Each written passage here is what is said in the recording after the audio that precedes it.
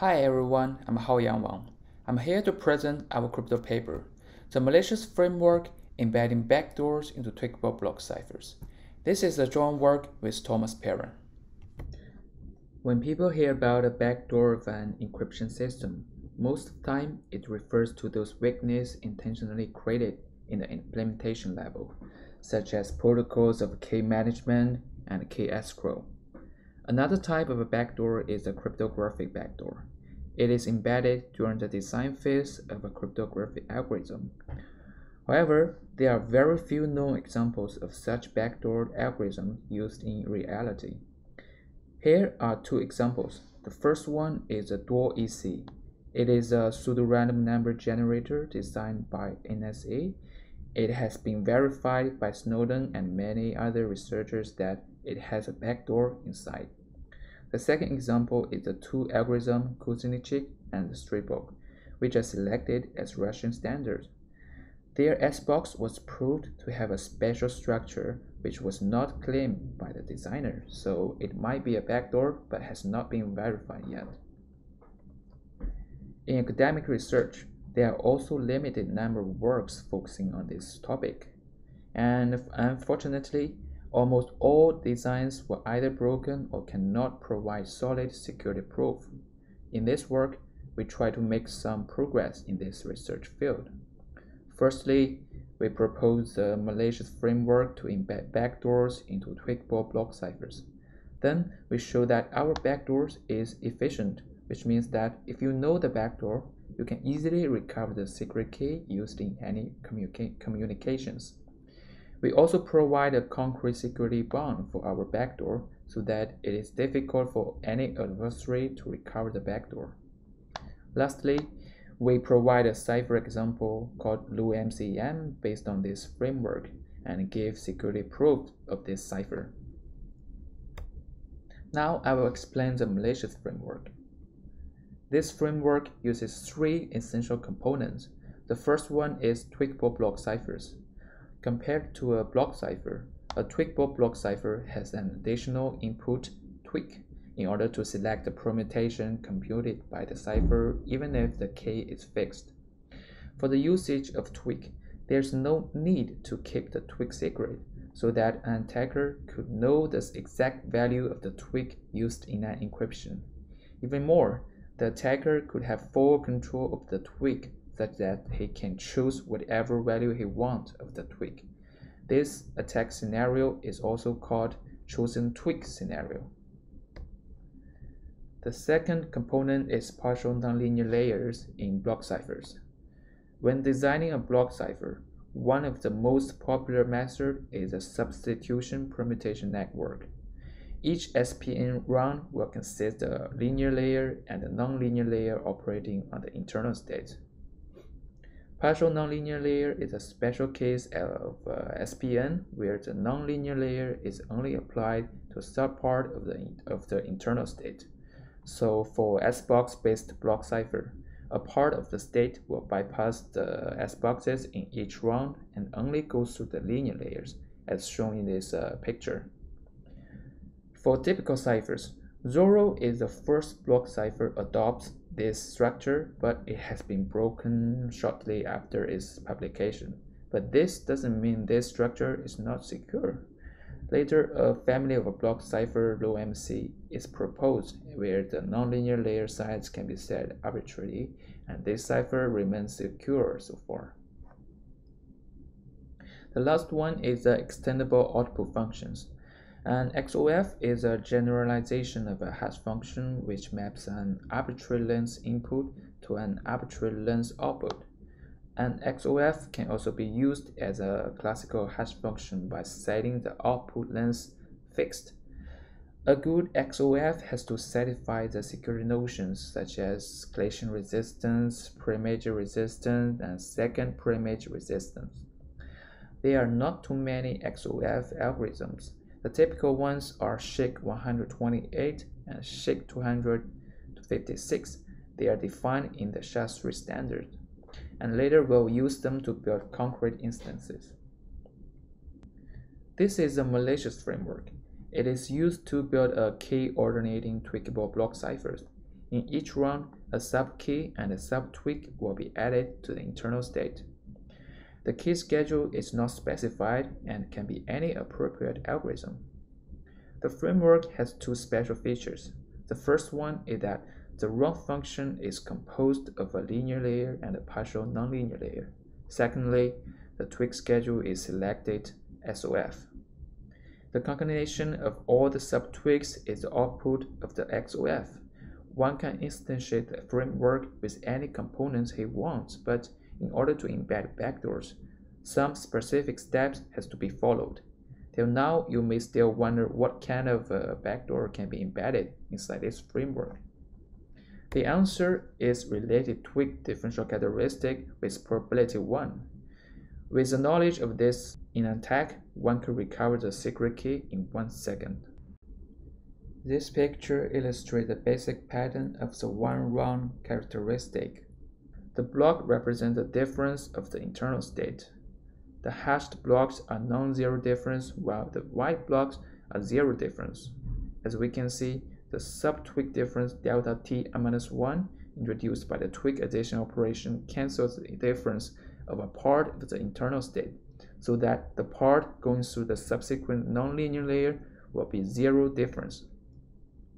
Based on this principle, we can extend such characteristic to enough number of rounds for an attack.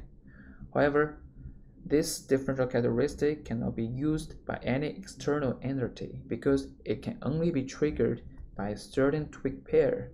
We call it the malicious tweak pair. And it also should be kept secret by the decipher designer. Accordingly, the attack using the backdoor is under the chosen tweak scenario. Now I will explain how to build the backdoor. Firstly, we should choose a pair of tweaks and keep it secret. And this is a malicious tweak pair. Next, for both of the tweak, compute its sub-tweaks by the choosing XOF, and then simply XOR them to obtain the sub-tweak differences. The next step is to generate the differential characteristic and the linear layers. Firstly, select the plaintext difference delta p as the input difference of the differential characteristic to be generated, but with the requirement that the difference of this nonlinear part should be equal to the difference of the nonlinear part of the first sub-tweak difference. This is illustrated in the picture in the left side. Then we just need to generate the differential characteristic run by run by selecting an appropriate linear layer of each run, with the requirement that after the linear layer, the difference of the nonlinear part of the state can be neutralized by the next sub-tweak difference, as shown in the picture in the right side. The remaining components of the cipher, such as the Xbox and the K addition, don't affect the differential characteristic, and the specification of these components should be determined to ensure the overall cipher security. We also know that it is possible to embed multiple such differential characteristics by just selecting other plaintext differences and adding extra constraint to the linear layers. Now I will explain the backdoor security of the malicious framework. Firstly, let me introduce the security notion, target difference resistance. Its definition is as follows. A hash function h is target difference resistant if it is hard to find two input x and y such that hx XOR hy equal to delta, where delta is a non-zero constant. This notion is similar to the classical collation resistance of a hash function, where delta equal to 0. And the complexity is also the same as that of the collation resistance. That is a birthday bound 2 to the power of n/2. N is the length of the hash value. The target difference resistance naturally applies to XOF, as XOF is also a kind of a hash function. In terms of a SHA-128, its security strength against the attack is a minimal value of n/2 and 128, and the security strength can be doubled for SHA-256. Now I will show that the backdoor is protected by the XOF. Assume that even if the embedded differential characteristic is publicly known, that is a plaintext difference, the internal state differences, and the sub-tweak differences are known, finding the malicious tweak pair is still difficult. Actually, this task is equivalent to solving the target difference problem of the XOF, as shown in this equation. Given the string of the subtweak differences, the target of the attacker is to solve the equation to find the malicious tweak pair.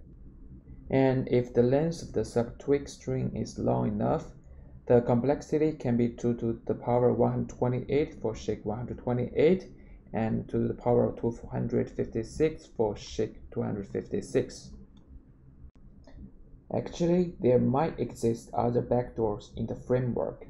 Since we did not fix the tweak length, as long as the attacker can find a tweak pair whose output difference is the subtweak differences, he will discover a backdoor, even if this is not embedded intentionally. Moreover, it is also possible that there is a suitable tweak pair for a randomly given differential characteristic. That is, the subtweak differences can be any given value. All of these tweak pairs will imply new backdoors which are not intentionally embedded. However, finding these backdoors is still as hard as finding the originally embedded backdoor. In the next, I will explain a concrete instantiation of the malicious framework, which is named LowMCM. LowMCM is a family of Tweakable block ciphers derived from the block ciphers LowMC. Compared to LowMC, it has an additional tweak addition in each round, and it also uses an optimized representation where the key, the tweak, and the constant are only added to the nonlinear part of the internal state. A single round of LowMCM is depicted in this picture. The size of the nonlinear layer S can be set arbitrarily by choosing the number of S boxes used in the round function. The linear layer is an invertible binary matrix operating on the full state, which is different in each round and can be chosen randomly. But in order to embed a backdoor inside LowMCM, the linear layer matrices has to be customized following the building steps of the malicious framework. Lastly, tweak schedule used in LowMCM is SHA-128 or SHA-256 depending on the expected security of the backdoor. We proposed 3 security notions to capture the backdoor security in different aspects. Accordingly, we proved that LowMCM has the following security properties. Firstly, LowMCM is undetectable. As I explained, an instance of LowMCM can be generated without any backdoors by choosing the linear layers randomly. Or we can generate an instance with a backdoor by designing special linear layers. However, we show in our paper that the attacker cannot detect the distinction between these two kinds of instances. Secondly, the backdoor in LowMCM is undiscoverable. It is computationally difficult for the attacker to recover the backdoor. This is due to the target difference resistance of the XOF. Lastly, but unfortunately, our backdoor is traceable. Since the attack using the backdoor is a chosen tweak attack, and also a chosen plain text attack, because this is a differential attack. Once the backdoor is used in an attack, it will reveal the selected tweak values and plain text values. The entities who know it can try all the combinations of them to recover the backdoor. Without considering the backdoor, the cipher is also secure in the classical black box model. We proved in our paper that the security of LowMCM can be reduced to the security of LowMC, and currently LowMC remains very secure. Since LowMCM has an additional tweak, we discuss the security in 2 aspects. The first one is attacks without using the tweak. Without considering the tweak, LowMCM is an equivalent representation of LowMC, and there's nothing different if no backdoor is embedded in LowMCM.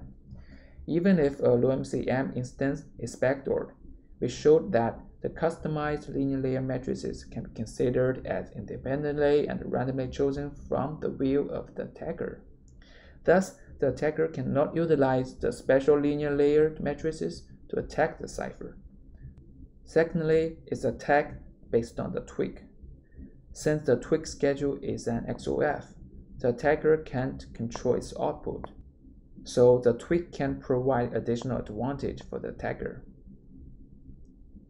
For the future work, since we only use the framework to build block ciphers, can we build other backdoor cryptography algorithms such as hash functions and max? For the usage of the backdoors, we only apply it to plain differential attack. Is there any other cryptanalysis techniques that works more efficiently? Lastly, since our backdoor is traceable, so how to make it untraceable so that it can be used covertly? That's all. Thank you for watching this presentation.